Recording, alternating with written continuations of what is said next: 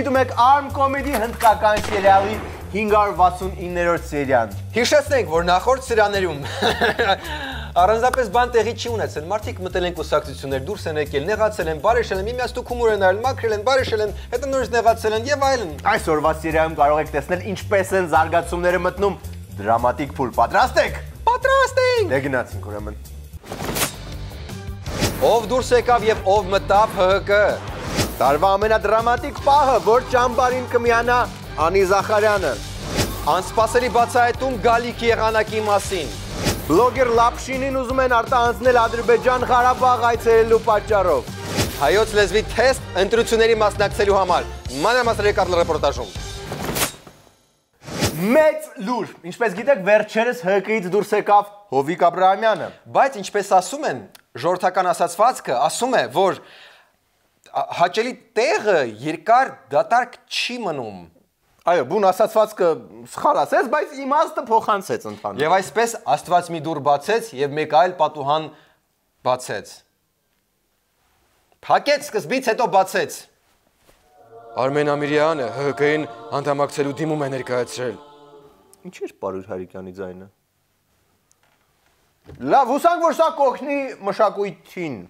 Այո, հիմա կզարգանան հանրապետական նշանակության մշակութային օբյեկտները։ Նախ հիշենք, ինչպես տեղի ունեցավ մշակույթի նախարարանալու գեղեցիկ պատմությունը։ Well, you can tell by the way I use my walk, I'm a woman's man. Big loud and one mid wall, I've been kicked. Սիրելիս, եկել եմ ասեմ, որ այսօրանից ժամանակիս մեծ մասը հատկացնելու եմ ուրիշին։ Ինչ? Մի քիչ լավ չհնչեց, չէ՞ երևի։ Մի քիչ լավ չհնչեց։ Ես նկատի ունեմ ոնց որ ոչ թե ուրիշին, այլ ինձ ուղղակի ոնց որ պաշտոն է ասում։ Օվայ։ Չէ, ուրիշը։ Ես թրթուրս զգում եմ։ Ուղղակի ուզում ասեմ, որ ես նախարար եմ։ Բայց թե ուրիշ ասում ձեզ չկա։ Իսկ այժմ տեսնենք ինչպես նախարարը խոստովանեց ՀՀԿ մտնելու մասին։ Դու ակնարկում ես, որ մենք ինչ-որ էքսկլյուզիվ կադրեր ունենք։ Այո, մենք ունենք էքսկլյուզիվ տեսանյութ, որտեղ նա պատմում է, թե ինչպես հայտնեց այդ ավետիսը։ Պարոն նախարար, իսկ ինչպես հայտնեցիք այդ լուրը տանը։ Դե նախ եւ առաջ գնացի եւ մի փունջ վարդեր առա, բրավո, կարմիր վարդեր, այս անգամ դեղին, եւ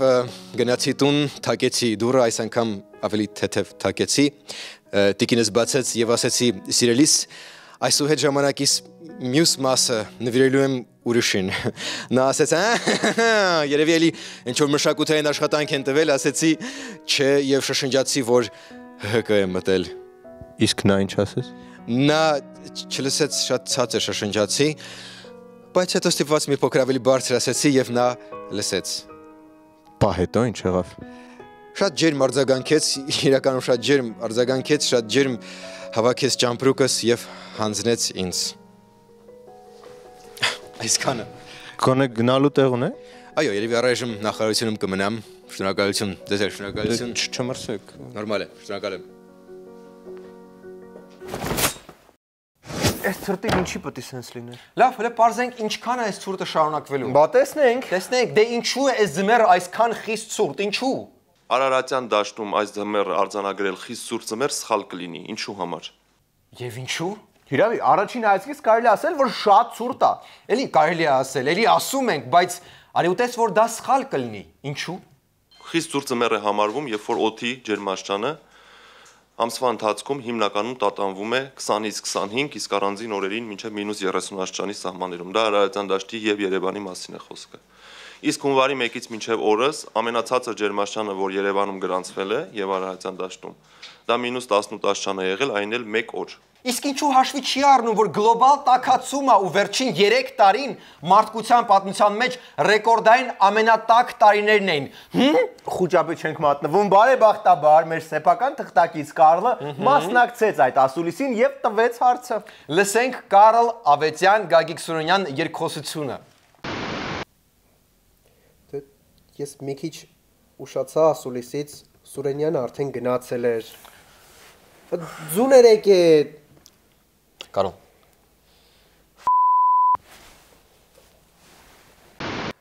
Ցավոք սիրելի բարեկամներ, տեխնիկական պատճառներով տեսանյութի նյութը ջնջվել էր եւ մենք չկարողացանք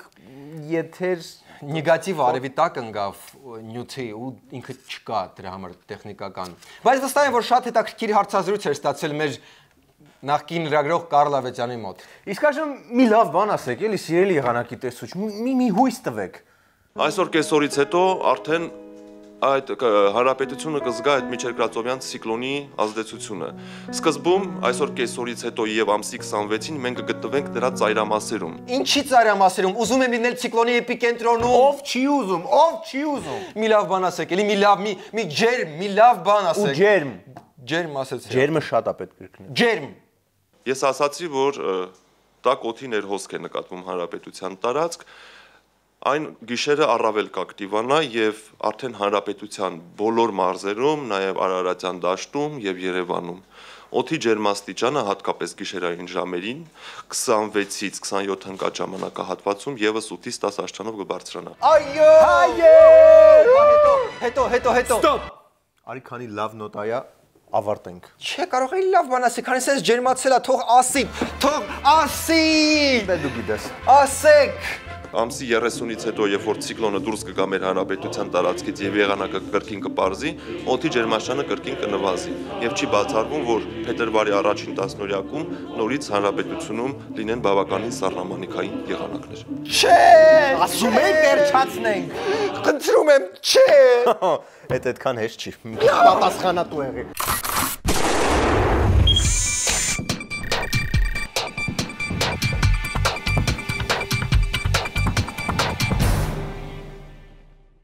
Դե, իսկ այժմ նախընտրական պայքարի մեգա գլխավորագույն ինտրիգը, հարց, որի պատասխանին սպասում էր ողջ Հայաստանն ու Սփյուռքը,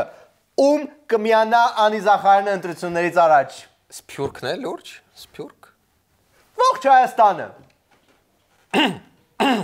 Երևանը։ Ողջ ArmComedy-ն։ Ես ու Կարլը լավ։ Ես էլ չէ։ Դավաճան։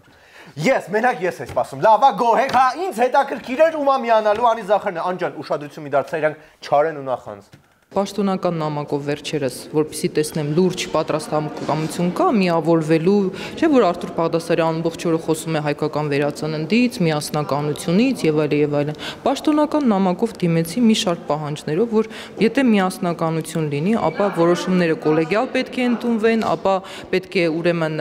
համապատասխան միջավայր ձևավորվի քաղաքական գործընթացների եւ նաեւ ես եթե անկարծ մասնակցեմ, պետք է լինեմ առաջին հնգյակում, որովհետեւ կներեք ես ինձ արժևորում եմ որպես քաղաքական գործիչ եւ գալիս եմ կանգնում եմ մի վարկաբեկված ուրեմն քաղաքական միավորի կողքին, եթե Ու հենց առաջի հնգյակում դժվար ընդգրկեին, Անի ջան,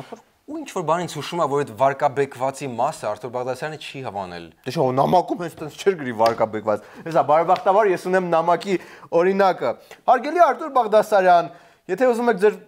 վարկաբեկված կուսակցությանը ես օգնեմ, պետք է ինձ մինիմում 5-րդ տեղը տակ ցուցակում, չէ, այս չեղավ։ Մի քիչ ավելի ներփիկ է պետք, Անի ջան։ Անուշկա։ Եվ եթե Հեղինե Պիշարյանը խոսում է այն մասին, որ իրենք հզոր են եւ այլն, իրենց հզորությունը կայանում է նրանում, որ իրենց կուսակցականները գալիս են ինձ մոտ ներքին խոհանոցն են պատմում, իրենց կուսակցականները գալիս են ինձ մոտ պատմում են, որ իրենց նիստերը ժարգոնով են ընթանում։ Ժարգոնով։ Բախ արեպս։ Ինձ թվում է վերածնունդի հետ էլ հաստատ չի ստացվի, հենց որ անցնենք մյուսներին։ Ուղղակի մի քիչ ոնց էր ասում, հա, նուրփիկ մոտեցում է պետք։ Նրփուշ կա։ Վերջերս էլ կրկին մեկ շաբաթ ժամանակ տվեցի նաև ելք ուրեմն Թաշենքին, որ քննարկեք, ես ցանկանում եմ համագործակցել ցես հետ, ինչու ոչ նաև եթե տեսնեմ ճանաչեմ նաև միավորումն է հնարավոր, կրկին որևէ պատասխան չկա, այսինքն այդ մարդիկ ինչ է չեն ուզում համագործակցեն մի քաղաքական կին գործչի հետ, ով վերջին 3-4 տարիների ընթացքում իրենց համար քաղաքական ճանապարհ է հարթել։ Այո, Անին ու իր կուսակիցները չլինեն, ով էր ընդհանրապես իմանալու Նիկոլ Փաշինյան կամ Էդմոն Մարուկյան անունները, ով։ Անին ու իր կուսակիցները, քանի հոգի է իրանց հավաքներին գալիս տեսել ես։ Դե Անին։ Հա։ Ինչա քիչ, հա։ Լավ, օքեյ, գուցե դες ավելի համեստ քաղաքական ուժերի հետ փորձենք միավորվելը։ Տիգրան Ուրիխանյանի Ալյանսը ինչ վատ է։ ուրեմն կառավարության շենքը, ազգային ժողովը եւ մնացած քաղաքական հարթակները դարձել են ինչ-որ անհետեթ արտահայտություններ շռայլելու վայր, եւ այն մարդիկ, ովքեր ինչ-որ կառավարության շենքերը լցրել էին, մենք ես մասնավորապես ուզում եմ անդրադառնալ Ալյանս կուսակցությանը Տիգրան Ուրիխանյանին, մենք տեսանք, որ մի քանի անգամ կառավարության շենքում լուրջ ինչ-որ համագումարների նման երևույթներ տեղի ունեցան, բայց վերջում ընտրություններում այդ մարդը 600 ձայն հավաքեց ընդամենը։ Ուրիխանյանի հետ էլ չեղավ։ Չես սկսում որոշակի օրինաչափություն նկատել։ Հա, մի քիչ կա։ Անի ջան, sense տեմպերով էլ ընդդիմություն չի մնա։ Ընդդիմություն չկա Հայաստանում, ես այսօր մեկ այլ քաղաքական ուրեմն ուղի եմ ուզում որդեգրել եւ ուզում եմ պաշտոնապես հայտարարել մեր հայրենակիցներին, որ ես իմ ձայնը տալու եմ Հայաստանի Հանրապետական կուսակցությանը։ Հա? Այո։ Բայց Անին ընդդիմադիր էր։ Քաղաքականությունն է, ջանիկ։ Բոլոր այն մարդիկ, ովքեր չեն հավատում այս իշխանություններին, բոլոր այն մարդիկ, ովքեր ուզում են, որ հեղաշրջում լինի, բոլոր այն մարդիկ, ովքեր հարգում են սեփական անձը, առանց վախենալու, մեկը դառնում է 2, 2-ը դառնում է 3, իսկ 3-ը դառնում է 4, 4-ը դառնում է 5, բայց այն սկզբի մեկը մեկ էլ դառնում է հանրապետական։ Ձգտում է, տենց միանգամից չեն դառնում։ Կդառնա, եթե իր պահանջները կատարեն։ Ինչ էլի առաջի հնգյակում տեղ է ուզել։ Այ չեմ կարող ասել։ Ես սիրում եմ լուրջ գործընկերություն եւ եթե այս պարագայում ես հայտարարում եմ, որ ես պատրաստ եմ համագործակցել ուրեմն Հանրապետական կուսակցության առողջ մարդկանց հետ, ապա դա պետք է լինի լուրջ գործընկերային հարաբերությունների միջոցով։ Իմ տվյալները իրենք ունեն, իմ հասցեն իրենք ունեն։ Դե լրիվ արդար համեստ պահանջներ է դրել։ ՀԿ լիարժեք գործընկեր, պարքինգի տեղ Մելիք Ադամյան փողոցում ու դե Վայոց ձորը, ոչ մի ավելորդություն։ Դե բանը, հեռախոսը ՀԿ-ինք ունեն, Viber-ը կա, այսքան որ մի տեքստա էմոջիա շարմազանը կուղարկի։ Կամ եթե չէ, գուցե Երիթևից ինչ որ մեկը Կարեն Ավագյանին ավելացրեք WhatsApp-ում։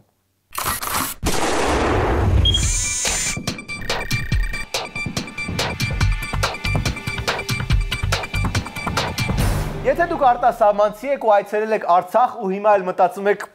բա մի հատ Մինսկ չգնամ, ստոպ։ Դա շատ վատ միտք է, շատ վատ միտք է։ Հա, ավելի լավ է մի հատ ավելի անշարժ զբաղմունք գտեք ձեզ համար։ Օրինակ, սելֆիներ երկնակերների վրա։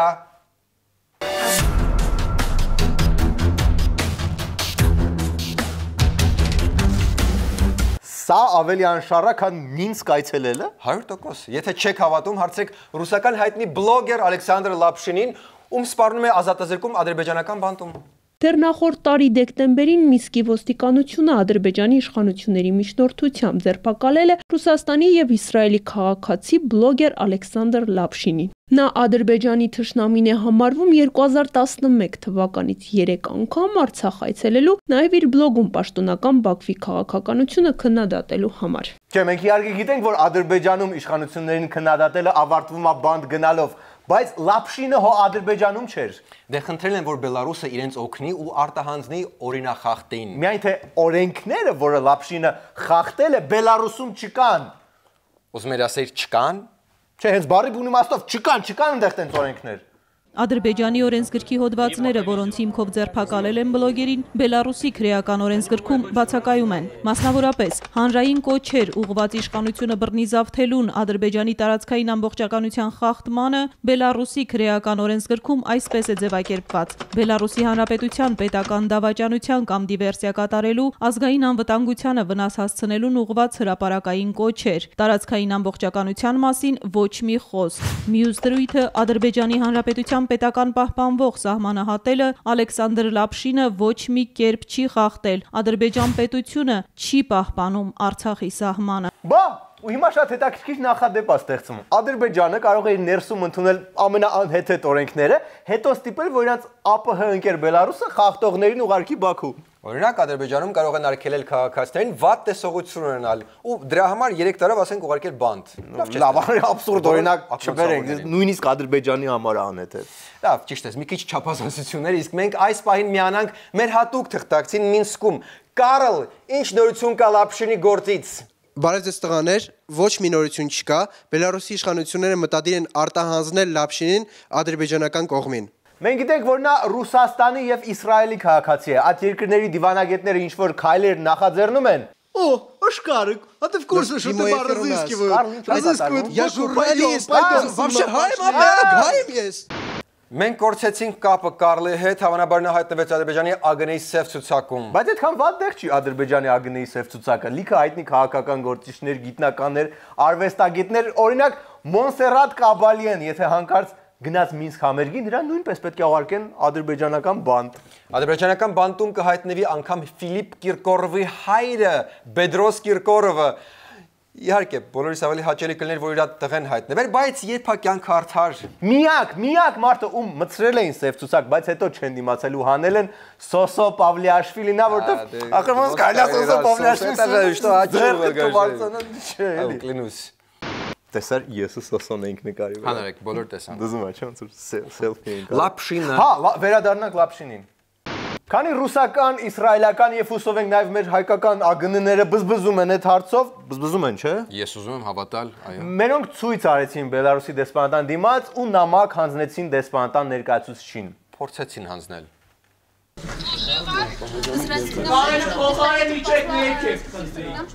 Իրենց դժգոհություններով նամակը երիտասարդները պատրաստում էին հանձնել դեսպանատան ներկայացուցչին, բայց ցավոք ներսից այդպես էլ ոչ մեկ դուրս չեկավ։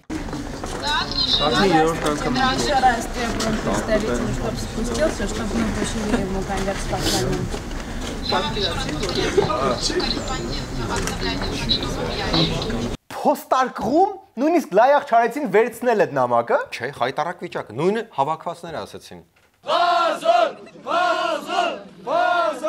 Այս պահվածքն էլ ավելի վրդովվեցրեց երիտասարդներին, որոշեցին նամակը թողնել, բայց ոչ այնպես, ինչպես որ ընդունված է։ Բելարուս ջան, եթե շատ եք ուզում Ալեքսանդր Լապշինին արտահանձնած լինել, արտահանձնեք Ռուսաստան, որի քաղաքացին է նա, կամ Իսրայել, որի քաղաքացին է նա, կամ Արցախ, որտեղ իրեն թթի օղիով ու ժինգերով հացով անհամբեր սպասում են։ Սա շրջան դուխով։ Մենք քեզ հետ ենք։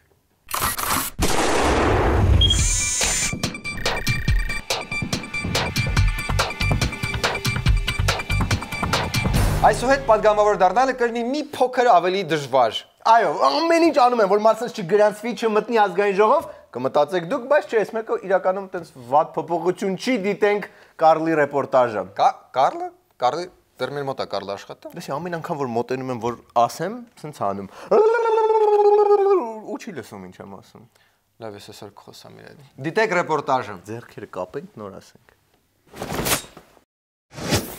Նոր ընտրական օրենսգրքի համաձայն մեր սիրելի ապագա падգամավորներին մինչև մեր սիրելի ապագա падգամավոր դառնալը առաջադրվում են մի շարք պահանջներ, եւ դրանցից մեկը հայրենին տիրապետելու համապատասխան փաստաթուղթ ունենալն է։ Չունենալու դեպքում պետք է անցնել հատուկ թեստավորում։ Ավելի շատ տեղեկություն ստանալու համար ArmComedy-ին գնաց Կրթության գիտության նախարարության վարչության պետ Լուսինե Գրիգորյանի մոտ,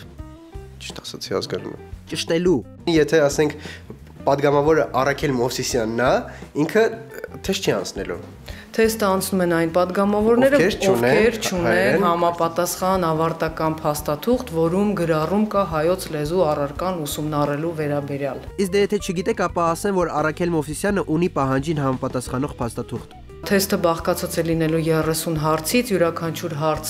մեկ միավոր է գնահատվելու եւ հետեւյալ համամասնությամբ հայոց լեզվի առարկայի ուղղագրություն, ուղղախոսություն եւ բառակազմություն թեմաներից։ Այնուհետև ես սկսեցի ստուգել թեստավորման մաքրությունը եւ անաչառությունը։ Գիտենք, սա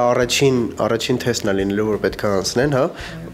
օգնելու եք իրանց, թե չէ։ Աշխատել ենք կամ կարգը սահմանված է այնպես, որ սուբյեկտիվիզմը բացառվում է։ Իսկ չեք պատրաստվում մի փոքր ինչ որ սիմվոլիկ գումարի դիմաց համարել, որ նա թեստը անցել է։ Ոչ։ Դա միշտ թե առաջի թեստն է, ուղղակի առաջի թեստի համար։ Միշտ ընտրական օրենսգրքով կրթության գիտության նախարարության գործառույթներ նոր գործառույթ է, որը Եթե ես ուզեմ դառնամ падգամավոր, հայերեն կրթություն չունենամ, բայց գումար տամ, դա անօրինական է։ Ում գումար տակ։ Ընտրական հանձնաժողովին։ Գումար տալ, ռեպետիտոր վարձել, ձեր հայերենը բարելավել ու գալ թեստը հաղթահարել։ Ոնց եք բացառելու, որ ապագա падգամավորը իր հետ ինչ-որ թղթիկ չբերի ու չարտագրի։ Կարգով նախատեսել ենք կապի միջոցներ եւ այլ միջոցներ, որոնք կարող են թույլ տալ քաղաքացուն օգտվելու կամ որը կնպաստի թեստի առաջադրանքների լուծմանը։ Պատգամավորների թեստավորման համակարգին ես շնորհում եմ 5-ից 5 Գալուստ Սահակյան։ Ես ինձ հետ բերել եմ մի քանի թեստի օրինակ, թե ինչպիսի այլ թեստեր կարող էին լինել, հա, որ բառը երբեք չի հնչել ազգային ժողովում, օրինակ։ Կան 4 տարբերակ։ Այո, ինչպես մեր կարգով էր նախատեսված։ Այո, այս թեստի շնորհիվ ստուգում ենք, թե նոր ԱԺ պատգամավորը ինչքանով է ծանոթ նախկին ԱԺ պատգամավորների աշխատանքին, հա։ Ձեր կարծիքով։ Իմ կարծիքով վերջին 4-րդ պատասխանն է ճիշտը։ Ուզում եք ասեք, մեր ազգային ժողովում ասել են համբալ, անասուն, դիշովկա բառերը։ Հնարավոր է ասած լինեմ, ամեն դեպքում ես չեմ լսել թերմոդինամիկա բառը, բացառման սկզբունքով եմ ասում։ Շատ լավ, դուք ճիշտ եք։ Երկրորդ թեստը դարձյալ պոլիտեխնիկի ուսանողի կողմից է կազմվել, որ ունի 2 լիկվիդ։ Պետք է գուշակի ազգանունը ու տառերը պետք է ճիշտ դասավորի։ Ձեր կարծիքով ո՞րն է։ Ֆ եւ E տառերի արկայությունը թույլ է տալիս ասելու, որ սա պատգամավոր Էնիֆեջյանն է։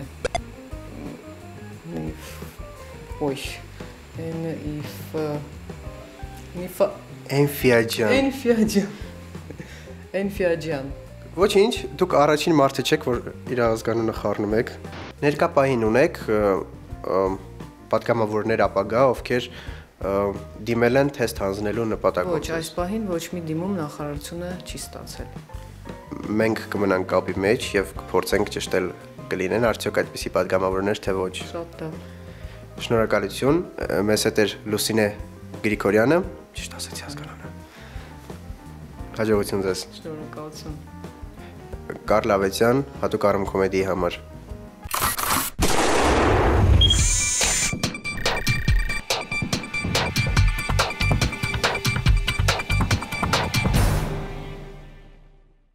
Այսքան էր այսօրվա ArmComedy-ին, սիրելի բարեկամներ, ուտեմ ձեր տուտուզը։